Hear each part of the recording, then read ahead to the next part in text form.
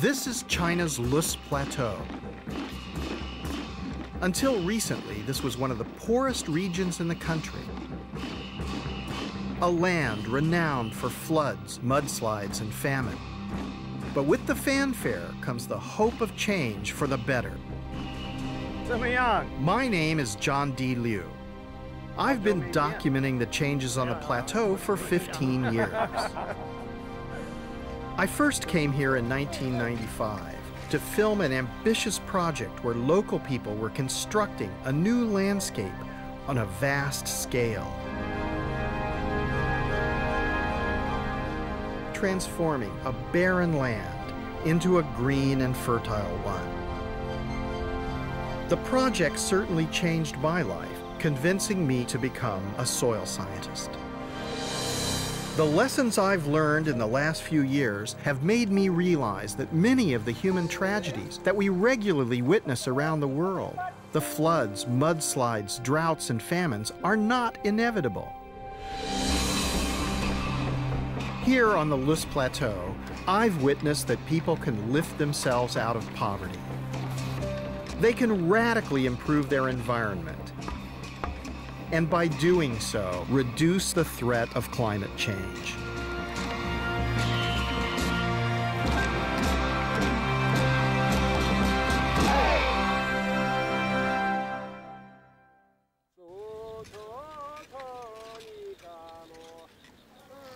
When I first came to the Loess Plateau, I was astounded by the degree of poverty and degradation.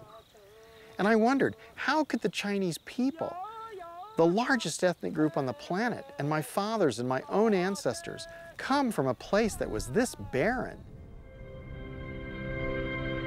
China's Loess Plateau is a region that stretches for 640,000 square kilometers across north-central China. Unspoilt valleys in neighboring Sichuan show us how it might once have looked. It's the sort of natural abundance that is necessary to support an emerging civilization. How could a landscape with such potential have been reduced to this?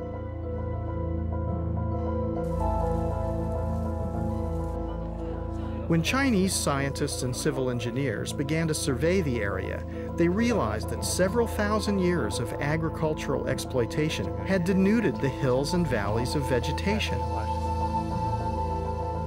The relentless grazing of domestic animals on the slopes meant that there was no chance for young trees and shrubs to grow.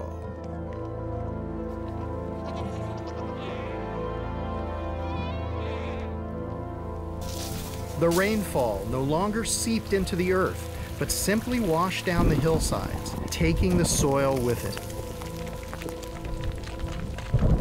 Over millennia, this progressively destroyed the region's fertility.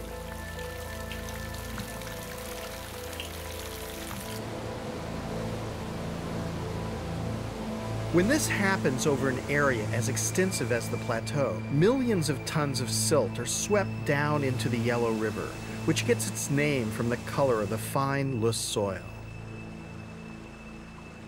The mounting quantities of silt clog up the river, impeding its flow, contributing to the floods that give the river another name, China's sorrow.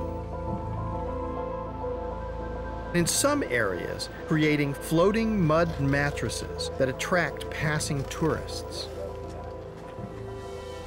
A local problem becomes a national problem. In the dry season, the light, unprotected soil is swept up in the winds, causing the dust storms that are blown over China's cities and beyond its borders. On the plateau, the researchers realized that progressive degradation of the environment trapped the local population into a life of subsistence farming. It's a process that has occurred throughout the world, where poor agricultural communities find themselves overusing their land in order to survive, depleting its fertility and further impoverishing themselves. One thing that became apparent early on is the connection between damaged environments and human poverty. In many parts of the world, there's been a vicious cycle. continuous use of the land has led to subsistence agriculture. And generation by generation, this has further degraded the soils. The vital question we have to ask is, can this destructive process be reversed? 15 years ago, Chinese and international experts were confident it could be. They decided that to prevent further erosion, it was necessary to cease farming on certain key areas to allow the trees and shrubs to grow back. But this could not happen without the consent of the farmers themselves. They took some persuading. Of course, a lot of people didn't understand the project. They weren't thinking in the long term.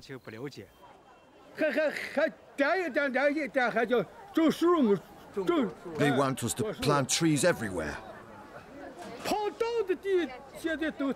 Even in the good land.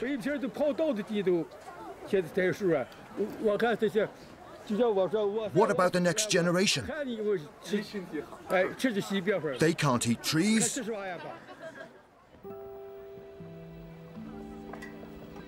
What eventually convinced the local people was the assurance that they would have tenure of their land, that they would directly benefit from the effort they invested in the new project.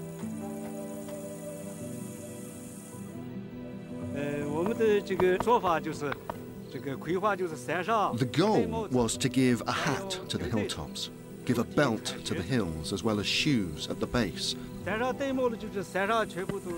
hat meant that the top of these hills had to be replanted with trees. The belt meant that terraces had to be built, to be used for crop planting and also for trees.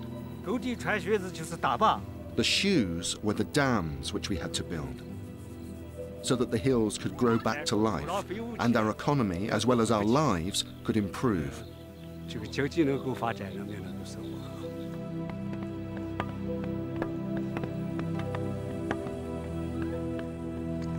Hills and gullies were designated as ecological zones to be protected.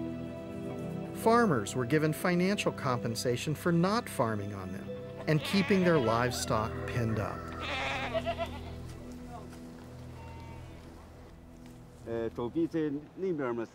When I first filmed Mr. Ta Fuyuan and his colleagues back in 1995, I had no idea this initiative could achieve such dramatic results.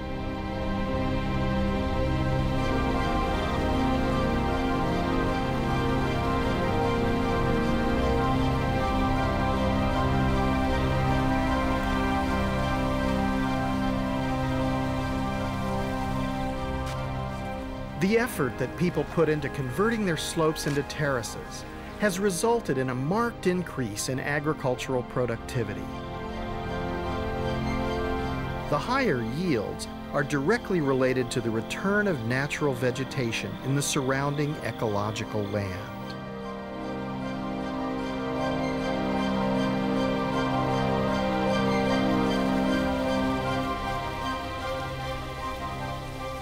Now when it rains, the water no longer runs straight off the slopes. Trapped by the vegetation, it sinks into the ground where it is retained in the soil, taking weeks and months to gently seep down and irrigate the fields and terraces below.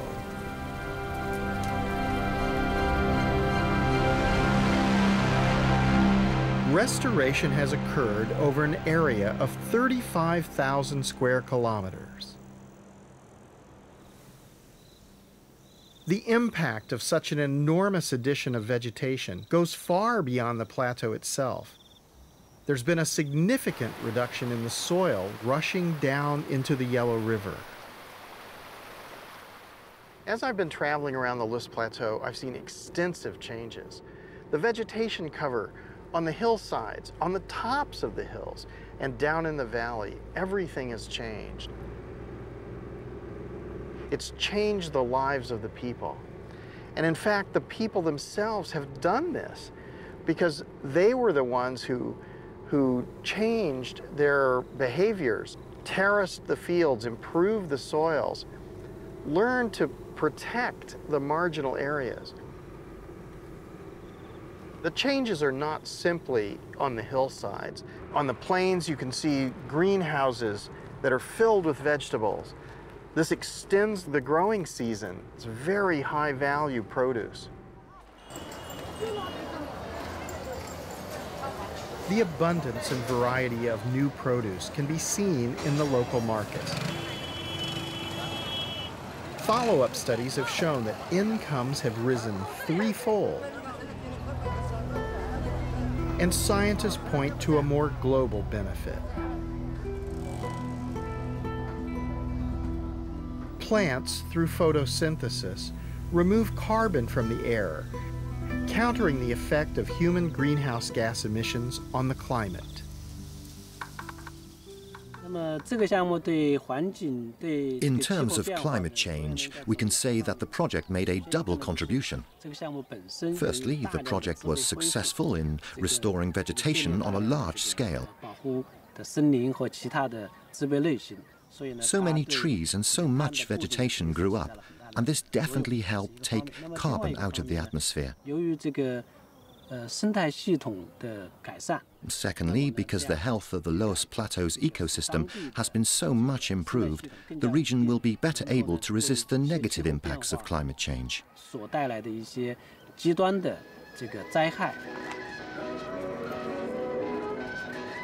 As a result of its success, the lessons learned from the Loess Plateau rehabilitation are now being applied all over China.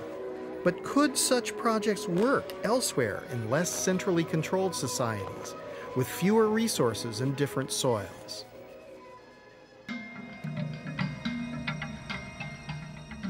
Ethiopia, perhaps more than any other country, has come to symbolize the vulnerability of humankind to environmental catastrophe.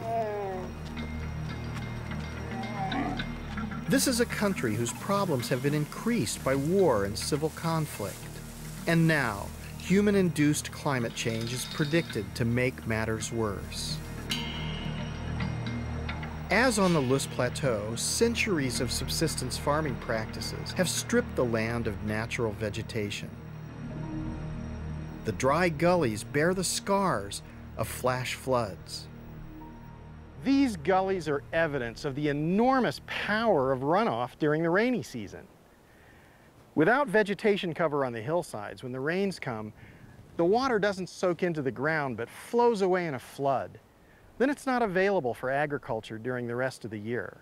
This leads to drought and, famously for Ethiopia, famine. But just as I've witnessed in China, there is hope that the situation here can be reversed. Yeah, that root could survive? No. In just 6 years, Professor Loess Nagash and local villagers have transformed a severely eroded terrain by planting indigenous trees and plants. Almost miraculously, a clear flowing stream has emerged where once there was a muddy trickle. How is it that it's possible for you to get the stream to flow throughout the year? It is because of the vegetation cover, which has been regenerating on this mountain. This water is maintained in the landscape because as soon as rain falls on the canopy on this vegetation, that rain then infiltrated gradually into the ground, ending up with this steady flow of this river.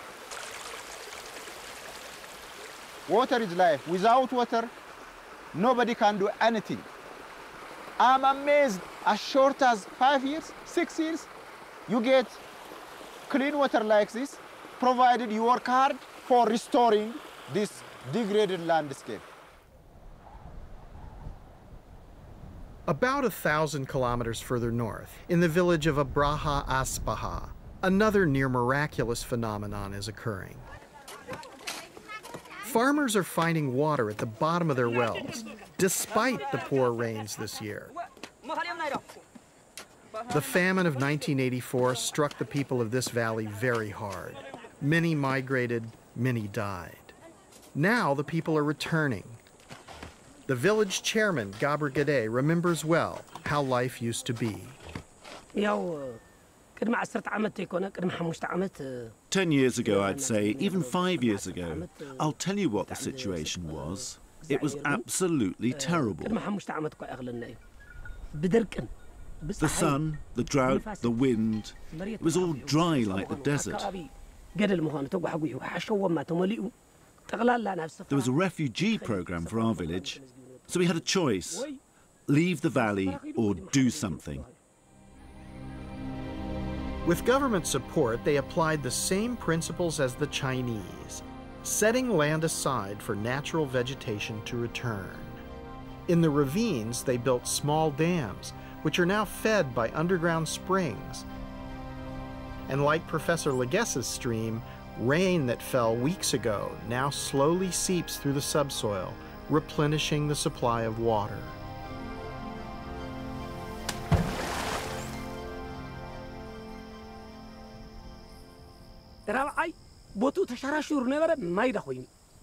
The eroded land has become fertile. It's changed for the better. In the drought, our fruit trees dried up. Now they're coming back, and we're growing even more varieties. These are the real benefits we've seen. We have food security, and our children can go to school. Our lives have improved. We no longer need to beg the government for aid, thanks to the changes that we've made. Even wild animals which disappeared are returning, even the leopards. These villagers are now better able to withstand the impact of climate change. With international assistance, their achievement could be repeated across the country. The benefits, as Professor Loess points out, would spread far beyond Ethiopia's borders. The most important issue for Africa, and I consider this Africa's 21st burning issue, is restoration. No matter what we do, we might be good at rocket science, I mean, if we are nuclear science, but the environment, restoring this huge, vast landscape, degraded landscape, is critical for Africa, particularly for Ethiopia. Half of Ethiopia is mountain, and this mountain system is degraded. And this degradation of this huge landscape, huge mountain chain of Ethiopia, is critical not only for Ethiopia, but also for the entire region. Consider Egypt. Look at the Sudan, where 86% of the Nile flows to these countries. How can we support life in Egypt without restoring Ethiopia's mountains? So this is regional, national, and international.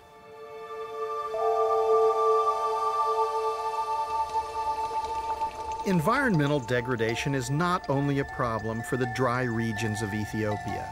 It can be just as devastating for countries like Rwanda, where rainfall is plentiful.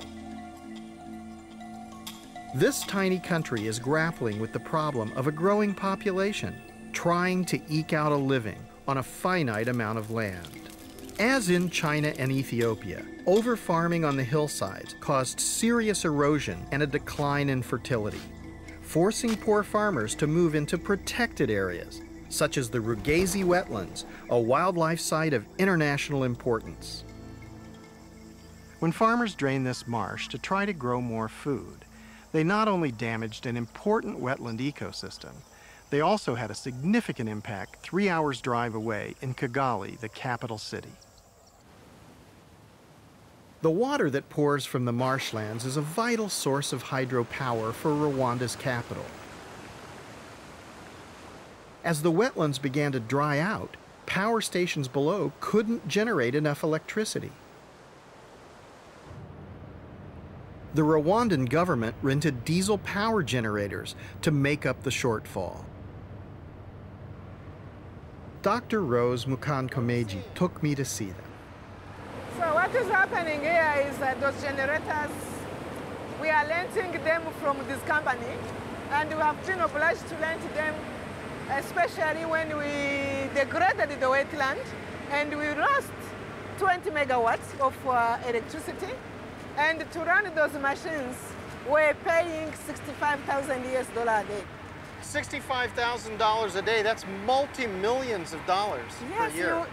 It is $1 million, and as you might know, Rwanda is not a rich country.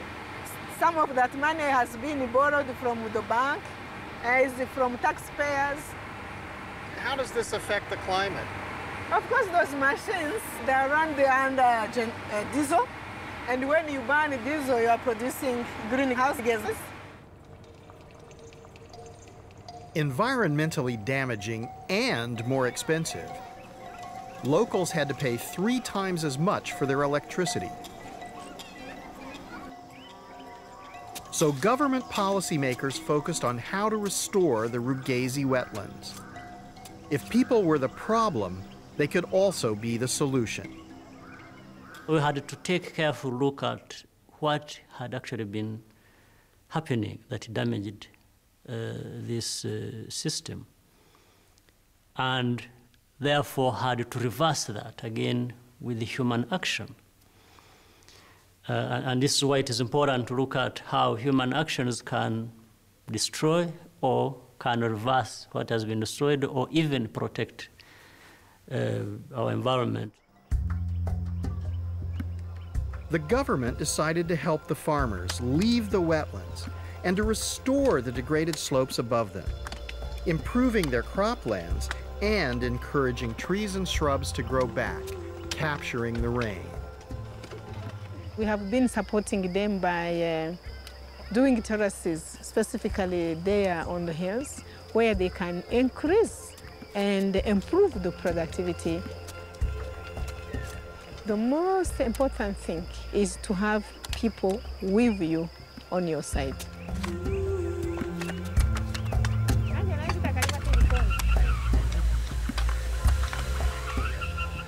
The wetlands are now recovering. Great volumes of water once again cascade down to power the hydro stations.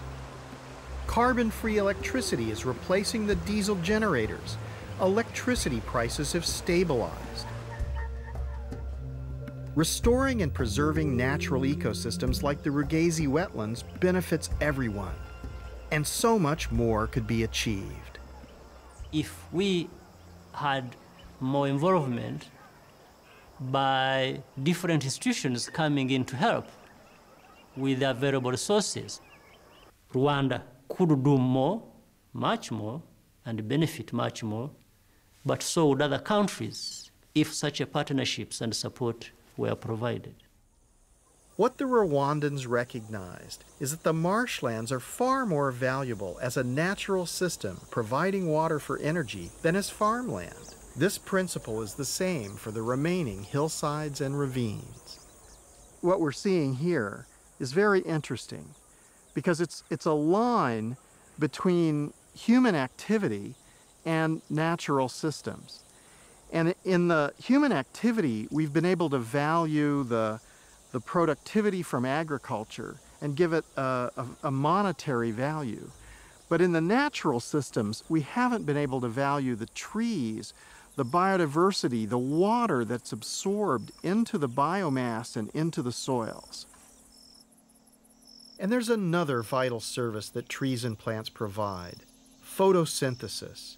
Vegetation reduces the greenhouse effect by taking carbon dioxide out of the atmosphere.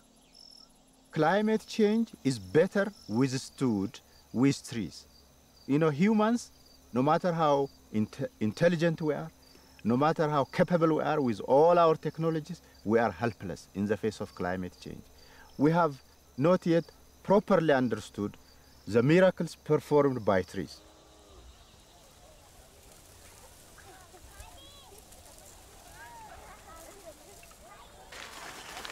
A measure of what restoring nature can do has been shown here on China's Loess Plateau, where farmers have continued to prosper despite the worst drought in decades. Since the beginning of the project, the soil that nurtures their crops has been accumulating organic material from plants and animals. This holds the moisture and contains carbon. What's interesting about this is all these root materials, all this other stuff, this is organic material. And this organic material is mixing together with the loess, the geologic soils here, and it's making a living soil. This is where the moisture resides. Yesterday it rained and there's still moisture in the soil. This is where the nutrients are recycled so that each generation of life emerges here. And this is where the carbon is. What's interesting about this, they made this field. This is new. So they're helping to sequester carbon. Living soils like this retain on average 3 times more carbon than the foliage above the ground. If we were to restore the vast areas of the planet where we humans have degraded the soils, just think what an impact we would have in taking carbon out of the atmosphere. As much as 1/4 of the world's landmass has been degraded, and much could be rehabilitated in the way we have seen on the Loess Plateau. And we've only just begun to recognize the real value of natural capital. Surely investing in the recovery of damaged environments is a cost-effective way of solving many of the problems we face today. Why do we not invest an equal amount, if not more, into a shovel-ready technology, so to speak, which is nature's way of sequestering and storing carbon? It is actually by investing in our ecological infrastructure, in ecosystems, in expanding the ability of nature to sequester and store carbon, that we have the greatest opportunity to do something. And the wonderful thing is, it's not only carbon sequestration. We're also faced with loss of ecosystems that will affect our food security, our water security. We're losing species on an unprecedented rate. So maintaining, restoring, protecting, expanding natural ecosystems has multiple benefits, immediate in terms of climate change, but also fundamental to the future of many of the services that we simply take for granted from nature. My hope is that the developed countries, those most responsible for climate change, will recognize the enormous potential of restoration. What we've seen in China, in Africa, and around the world is that it's possible to rehabilitate large-scale damaged ecosystems. If we can transfer the capital, the technology, and empower the local people to restore their own environment, it'll have enormous benefits. Restoration can sequester carbon, reduce biodiversity loss, mitigate against flooding, drought, and famine. It can ensure food security for people who are now chronically hungry. Why don't we do this on a global scale?